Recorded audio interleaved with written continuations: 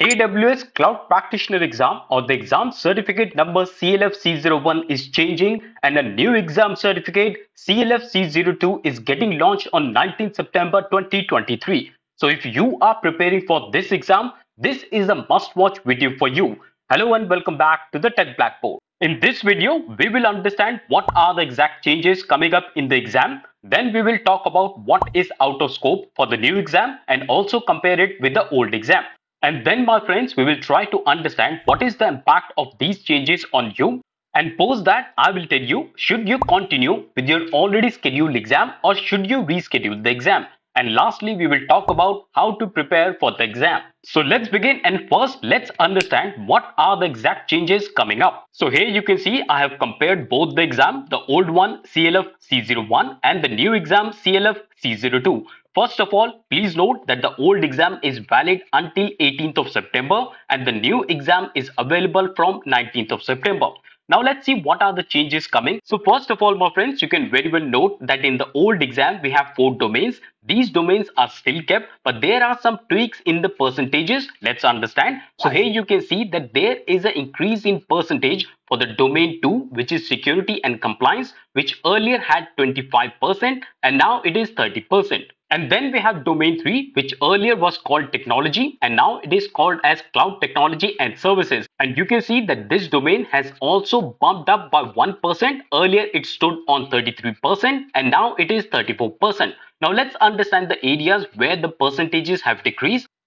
And here you can see that we have domain 1, which is cloud concept. Earlier it stood at 26% and now it has been decreased by 2%. So now it is 24%. Similarly for the domain 4, which is billing, pricing and support, this support part is now added in the new exam. Now it stands at 12%. Earlier it was at 16%. So please note all these changes, my friends, wherever the percentage is increasing and also the percentage decrease. This will give you a fair idea where you have to put more effort and where you have to decrease a little bit of efforts. And before I move ahead, my friends, I just want to declare that all this information is taken from the AWS documentation and the links to all this AWS official documentation is available in the description box. I will show you the AWS official documentation in a little while, but let's first dig these changes in a little bit more detail. I will start with the first section or the first domain, which is cloud concepts. And friends, it's really interesting and worth noting how they have changed the structure of the exam. You can see the earlier in the cloud concept, which is the domain 1, earlier they used to say define the AWS cloud and its value proposition, and then the subsection is define the benefits of AWS cloud computing. So these are the parameters on which the benefits are given. And then we have this second subsection which says explain how the AWS cloud allows the users to focus on business value, and this is one point given here.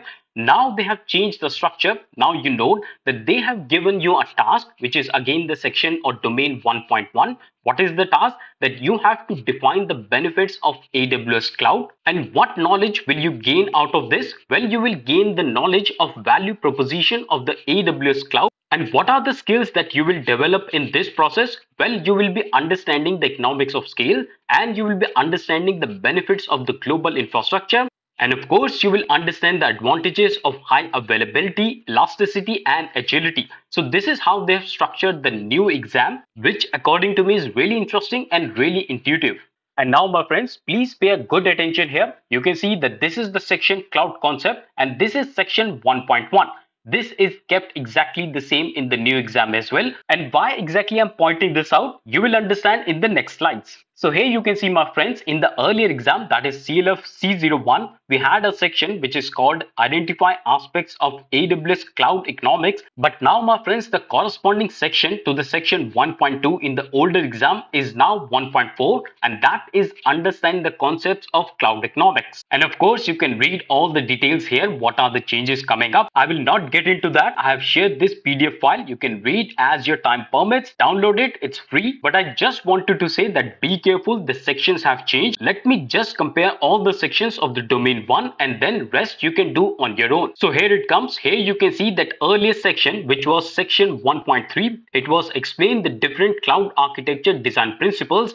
Now it is the section 1.2. and now it says identify design principles of AWS Cloud. And then my friends, very important to note that in the new exam we have this section, which is section 1.3, which says understand the benefits of and the strategies for migration to AWS Cloud. This section was not available in the old exam. And just so you easily understand, I have created this table for the domain 1. So here you can see that in the older exam we had section 1.1. It is still kept 1.1, but then moving on, the section 1.2 in the older exam is now 1.4 in the new exam. Section 1.3 is now 1.2, and lastly 1.3 in the new exam that does not have any corresponding section in the older exam. And with that, let's move on to our next section, and that is out of scope. And here you can note, my friends, the out of scope comparison between the new exam and the older exam. So here you can see, my friends, coding, which was out of scope in the older exam, is still out of scope in the new exam. So do not expect any question that involves coding. So be very aware of that. Do not worry if you are not prepared or you're not from the coding background. No need to worry, you can still go for the exam. And similarly, my friends, designing cloud architecture is still out of scope. Troubleshooting still out of scope, implementation out of scope,